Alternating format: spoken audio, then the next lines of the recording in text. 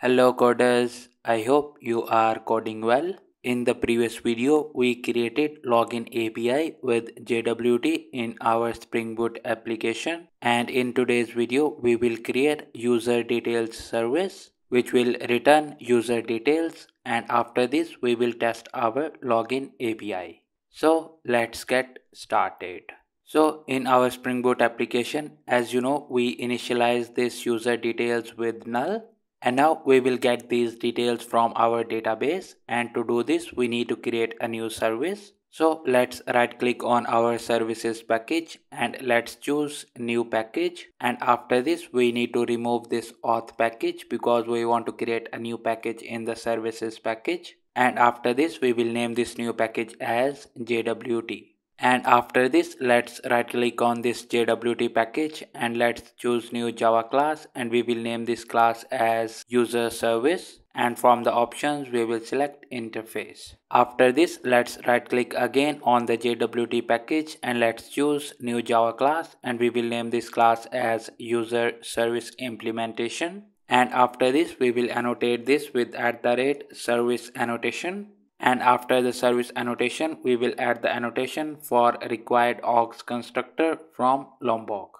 And after this we will write implements and we will mention user service. And now we need to inject user repository, so we will write private final, and after this we will mention user repository and we will name this as user repository. And after this, in this class we need to write a new method, and this method will return user details service, and we will import it from core.user_details, and we will name this method as user details. And in the body of this method we will write return statement, and we will return new user details service, and we will import it from core.user_details, and this will give us a method load user by username.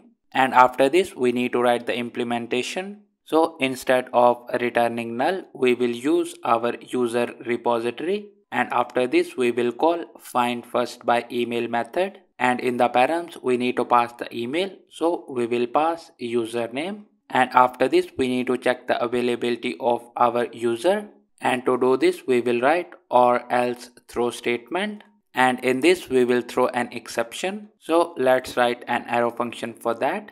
And after this we will mention new user name not found exception, and for the message we will pass user not found. And after this let's write a semicolon here, and with this our method is completed in user service implementation. Now let's copy this and let's open our user service and let's mention it here. And after this we need to call this method in auth controller, so let's open our auth controller. And in this class, first of all we need to inject user service. So after the JWT util, let's write private final, and we will mention user service, and we will import it from services.jwt, and after this we will name it as user service. And after this let's go back to our create authentication token method, and here we need to remove this null, and we will use our user service and we will call user details service. And after this we need to call the method load user by username, and in this we need to pass the user email, and we can get this email from our authentication request, so we will mention authentication request dot get email.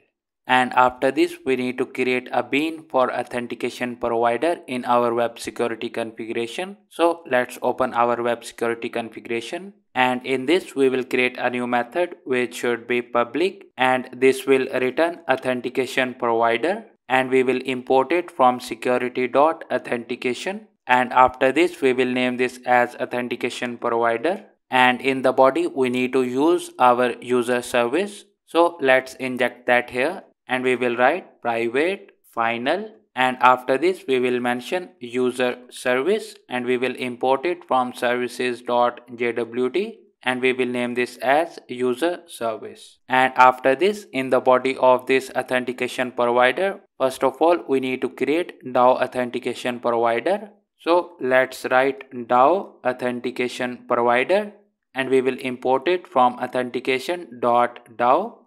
and we will name this as auth provider, and after this we need to initialize it with new DAO authentication provider. And after this we need to set user details service and password encoder in this auth provider. So we will write auth provider dot set user details service, and in the params we need to pass user details service.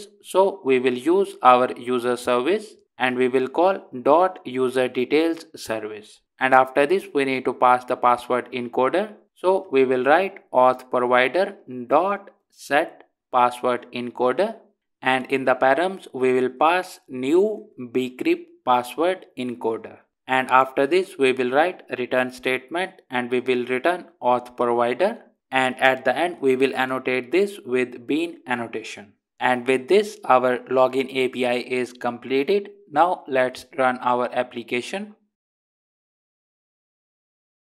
And as you can see, our application is up on port 8080 without any errors. Now let's go to the Postman and let's test our login API. And in the Postman, from the request types we need to select post, and after this we need to give the URL, which should be localhost 8080, and after this we need to give the controller URL, which should be /API/auth, and then we need to give the endpoint URL, which is /login. And after this we will open body, and from the options we need to select raw, and then from here we need to select JSON. And in the request body, first of all we need to pass the email, and for the email let's pass root@gmail.com, and after the email we need to pass the password and let's give it as admin.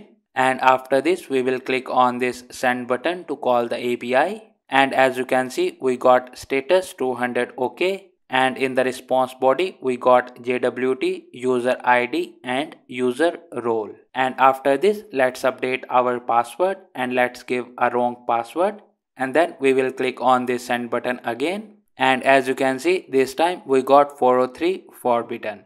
And that's it for today's video. In the next video we will create login page in our Angular application and we will call this login API.